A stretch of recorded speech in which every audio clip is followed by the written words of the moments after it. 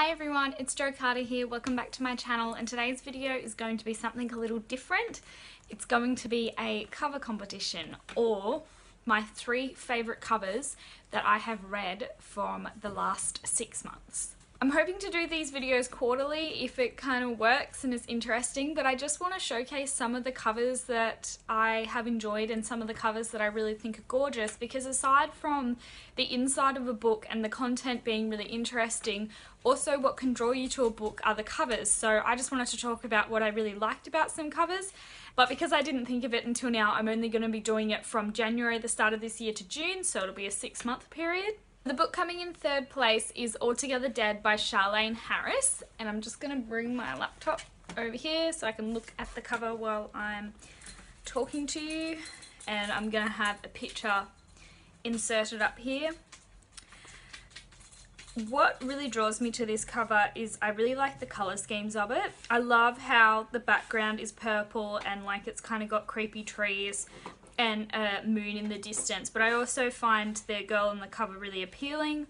I suppose that's supposed to be Suki. Something I tried to push into my head going through my teenage years, that myself as a Caucasian woman who has white skin, that I shouldn't try to unnecessarily tan to fit in with whatever the beauty standards were of the day, which in my case and in my high school was to be tanned skin. Pale skin has always been thought of as a bad thing, at least for...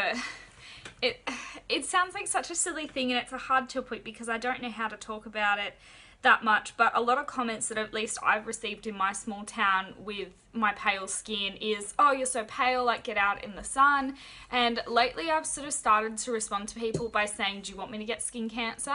So there's a lot of sort of mental work that I tried to do to myself to recognize the fact that it doesn't matter what skin color you have, your natural skin color is beautiful, and for me that happens to be pale. I'll walk around with shorts on with my bright white legs, and I shouldn't have to feel judged for having pale skin, for not going out in the sun, for not tanning.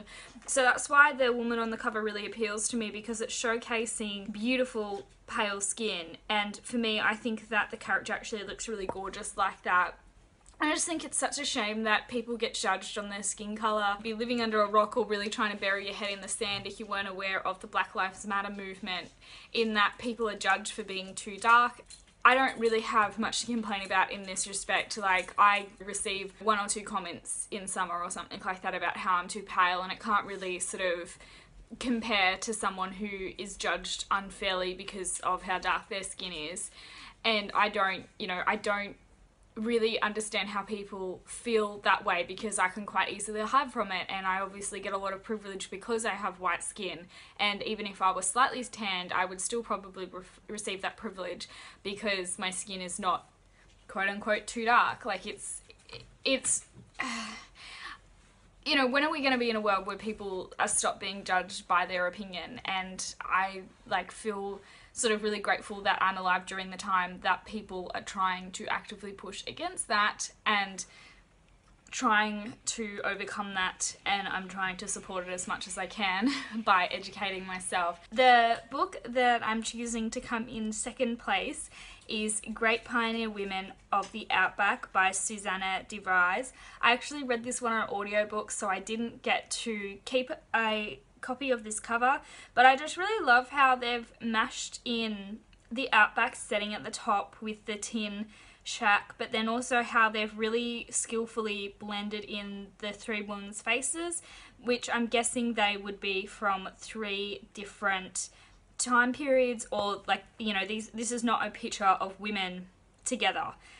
They've taken 3 different images and they've sort of blended it together so that it looks not out of place at all. They actually really look nice together. I also do like the hint of the blue-grey Australian sky as well at the top. I think that's really pretty.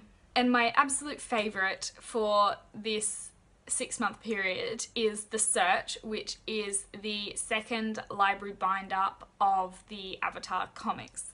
I really love how it's got almost all of them, well no, actually it doesn't have the main gang on the cover. It's got Avatar, It's got Aang, Katara, Sokka, Zuko and Azula on the front. I love how colourful it is. I love how in this centre, because we don't have Toph there, we're sort of missing the greenery. Like, we've got some blue and we've got some red for the fire, but we're kind of missing a bit of green, and I like how they've shown that around the background there with all the vines, and the white in the center kind of holds it all together and doesn't overwhelm with the rest of the covers. It's sort of something that's just really simple, but because of how well all the colors come together, it's my favorite.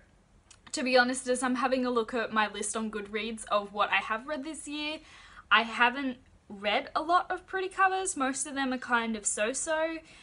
So I'm really looking forward to continuing on with that and seeing how that goes. Surprisingly, this conversation got more heavy than I thought it was going to be with the quick sort of conversation on skin colour. But yeah, let me know if you like this video or not. It's going to be a really quick one, but it's kind of fun. I'd love to do some kind of voting system to see what you guys prefer as well and what's your favourite, but I don't think that's available within the videos anymore.